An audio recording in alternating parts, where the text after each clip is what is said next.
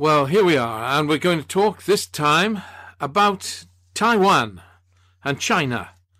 It's the 10th of April, or will be when this goes out, and we're going to talk about the cross-strait relationship between the Republic of China, which is what Taiwan calls itself, Formosa to the older ones amongst you, and China. So, it's timely, you know. I mean, we all, or not all, but many expected when Russia hit Ukraine that China would take Taiwan. But she hasn't. Everybody, the senior analysts at least, that I know and respect, well, they thought so. I thought so. I thought, what an ideal moment. How to bewilder the world. But she didn't. No.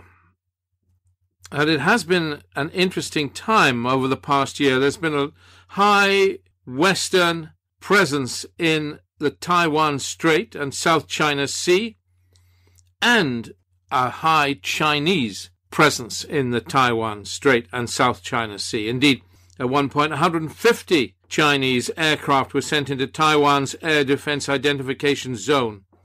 I mean, this is major. So, yeah, all the signs were there, all the signals. Naval ships from the west, including a nuclear submarine, were sent into the Taiwan Strait. Provocative, you could say. And more recently, the United States Secretary of State, Antony Blinken, repeated his earlier specific statement that Washington was opposed to any unilateral changes in the status quo in Taiwan carried out by China. In response, as far back as the Rome summit last year, China's Foreign Minister Wang Yi was calling for a clearer position from the U.S., from the United States of America, in regard to its adherence to the One China policy. The One China policy is where China reckons everything that historically is geographically China is one country. Never mind whether it's Tibet, or never mind it's the Uyghurs, or never mind it's Taiwan, or never mind it's Hong Kong. It's one China. And you could argue that this is a chip China carries on its shoulder after 100 years of colonialism, the century of shame and humiliation China had to endure at the hands of the West. I mean, clear policy from the United States of America. America's policy is the most ridiculously muddled policy in the universe. Secretary of State Blinken encourages all UN member states to jointly support Taiwan's participation in the United Nations. Well, there's a joke.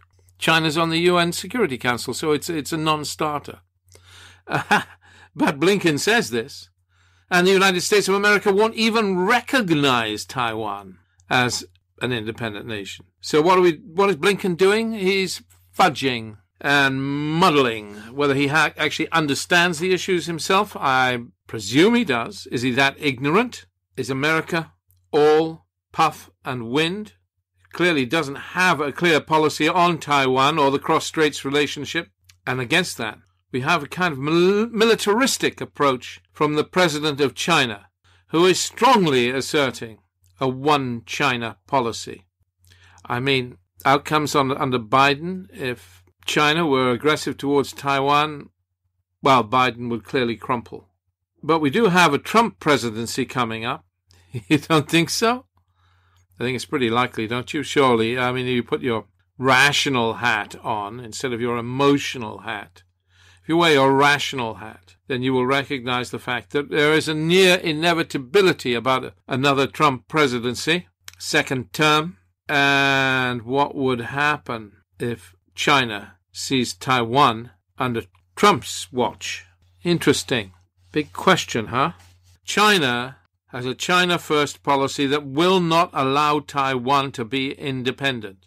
And certainly the Chinese interlocutors that we have had at the Next Century Foundation have made it very clear that if the United States of America tries to impose Taiwan's independence, there will be a war. But it's not likely, is it, that the United States of America would impose Taiwan's independence. Even the European Union wouldn't recognize Taiwan as an independent nation. And the one China policy that China pursues has been recognized and endorsed by most countries in the world. And like I said, China is a member of the Security Council of the United Nations. And China is strong. China is not weak, as it was 100 years ago. The issue of Taiwan is not really about Taiwan. It's about power politics. It's about the challenge between America and China. I mean, Taiwan's economy relies in significant part on trade with China. But what we might have, and what we have to be wary of, is that a war might happen by accident, by a miscalculation, or as a consequence of a miscalculation, for example, a miscalculation on the part of the United States of America. But, to be honest, unless Taiwan does something dramatically provocative, there is little prospect of a war between the USA and China. Nonetheless, the President of China has made it very clear that China will not tolerate Taiwan's independence over the long term. And China has been using threatening language, encroaching with its air force into Taiwan's airspace. And America, well, you could argue that there's less strategic ambiguity in the American position. I'm not so sure. You could argue that the Americans are making their pledge to support Taiwan against an attack more explicit. I'm not so sure.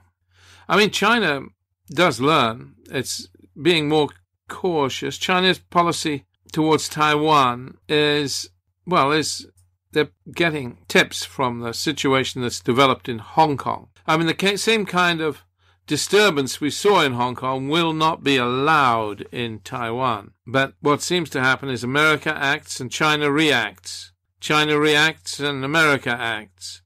I mean, this tit-for-tat policy, whereby China provokes America and America provokes China to little or no purpose. And there's the will of the 24 million Taiwanese people to consider. What do they want?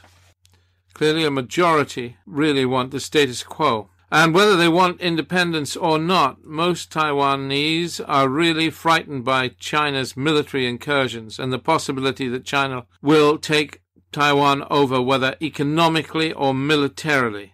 You could say that these recent policies by the People's Republic of China have done a lot to harm the position of the pro-Chinese group in Taiwan.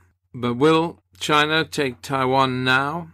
I guess not, because it has the great One Belt, One Road initiative, and it needs to see that move forward successfully. It's been a huge investment by China. China doesn't want to see that undermined, so it doesn't want to go with the economic war with the West. One option I thought was credible for Taiwan was to change the name of Taiwan from the Republic of China to the Republic of Taiwan.